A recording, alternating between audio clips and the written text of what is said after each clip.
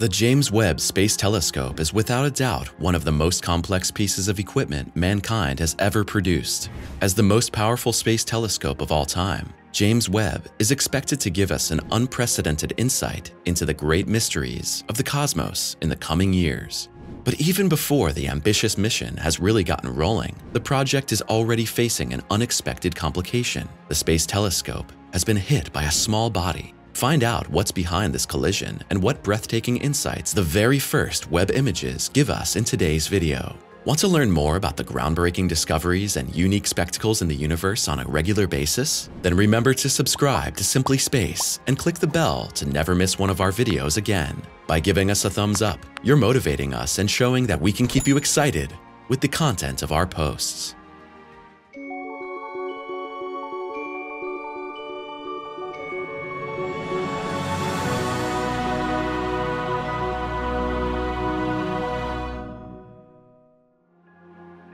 Noticeable collision. Between May 23rd and 25th, an unpleasant incident occurred in the gigantic expanses of space. The James Webb Space Telescope was hit by a tiny meteorite. Fortunately, the astronomical missile was not large enough to cause serious damage to the equipment or even to destroy it completely. Nevertheless, the impact of the micrometeorite was accompanied by a noticeable effect, which the telescope data revealed. Specifically, one of the primary mirrors was slightly damaged in the incident. NASA staff immediately began to thoroughly analyze the consequences of the impact. In the same breath, the engineers devoted themselves to readjusting the mirror segment that was hit. Anyone who believes that the collision was an unexpected, isolated incident is mistaken. Although Webb did not leave our blue home planet until December 25th, 2021, 5 impacts of this type have already been recorded. In contrast to the most recent incident, however, the previous collisions left no significant traces on the $10 billion piece of equipment. And according to the experts, the latest event is not a cause for concern either. The initial investigations showed that the Space Telescope is still fully operational. Accordingly, nothing stands in the way of the start of scientific operations in a few weeks. In fact, the designers knew in advance of the mission that such incidents could occur from time to time. Collisions with particles the size of dust grains, which chase through space at extreme speeds, are unavoidable. For this reason, Webb designed the 18 mirror segments to be correspondingly stable. In addition to the occasional impact of micrometeorites, the Space Telescope must withstand many other demands of its extreme working environment. These include harsh ultraviolet light, charged solar particles, and cosmic rays originating from exotic sources. Despite the precautions taken in advance of the mission, the recent collision proved larger than those impacts the experts had previously modeled. Micrometeorites can grow to a few millimeters in size. When the tiny projectiles enter Earth's atmosphere, they reach speeds of more than 40 miles per second. Where the microscopic meteorite came from is unknown. However, scientists do not believe its origin was in a meteor shower. Currently, a team of engineers is working out strategies to prevent such disruptive events in the future. Beginning of a new chapter. The future has begun.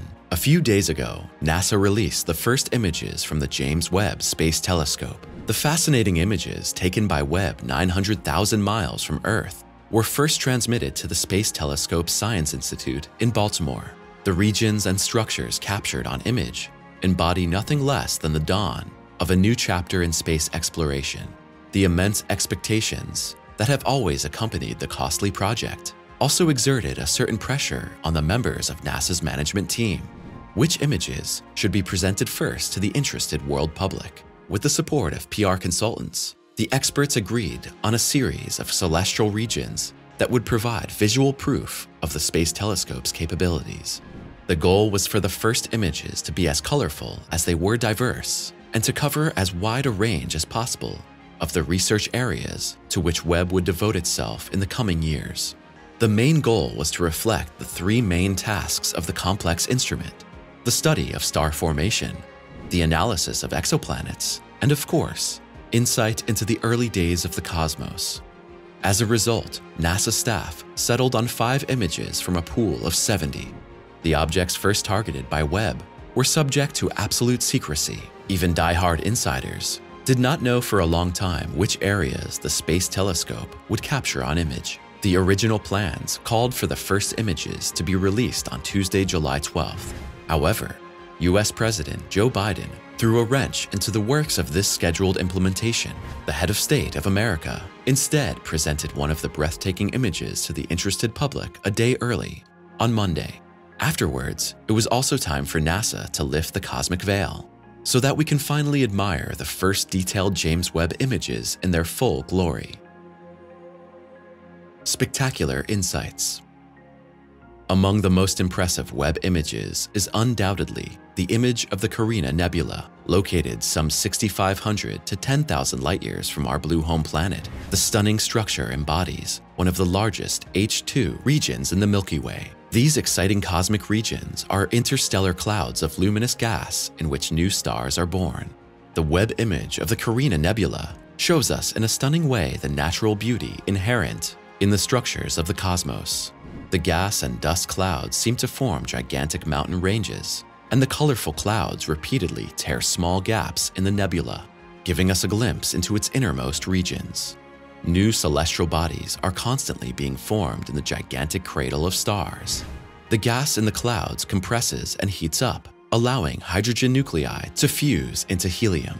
Of course, Webb was not the first space telescope to image this nebular complex in the Sagittarius arm of the Milky Way.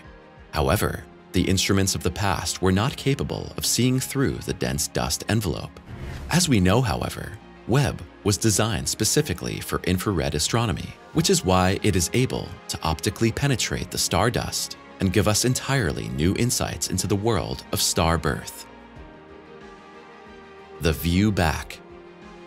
Why Joe Biden chose the Webb image of SMACS 0732 for his unscheduled first release was probably because the image literally looks deep. This image looks much further into the distance than the other Webb images. Compared to the Hubble images of this region of the sky, Webb also reveals galaxies that were invisible to the working spectrum of the predecessor telescope. Thus, the spherical, shimmering white formations are the components of a large galaxy cluster. For comparison, the distance gaping between us and this galaxy cluster amounts to as much as 4.6 billion light-years. The light comes, therefore, from that time in which our domestic solar system was just born. However, this is nothing in comparison with the galaxy which lies 13.1 billion light-years far away from us. This might be one of the earliest galaxies of all. Altogether, the concentrated galaxy collection brings it on 340 trillion solar masses. Glittering star death. NGC 3132 is classified as a planetary nebula. Contrary to the official name, these nebulae have nothing in common with planets. They are envelopes of gas and plasma ejected by dying stars. This misleading name comes from the fact that the nebulae usually appear spherical in the telescope and visually resemble planets, originally included in the list of Webb's first subjects because of its intense color. The images of NGC 3132 hold some surprises for the experts. The images, taken at different wavelengths, show us how complex and multi-layered the composition of such structures really is. For example, the near-infrared image resembles those already provided to us by Hubble. In the case of the mid-infrared range, however, we see that the two stars at the heart of the nebula appear almost equally bright. The white dwarf that has shed the colorful envelope can be made out in much more detail here. The bluish glow we can see in the outer areas also suggests the presence of hydrocarbons. Cosmic pileup. The Stefan's Quintet galaxy group comprises 5 individual galaxies in the constellation Pegasus. Located about 300 million light-years from Earth, the individual spiral arms of the collections of stars exhibit irregular shapes. This optical feature is due to the gravitational effect that the galaxies exert on each other. In fact, this mutual gravity also causes Stefan's Quintet to become the scene of galactic pileups again and again. Thus, galaxies steal each other's stars, while tidal forces throw the overall galactic complex into chaos. Moreover, the researchers traced a mysterious structure above the 2 smaller galaxies.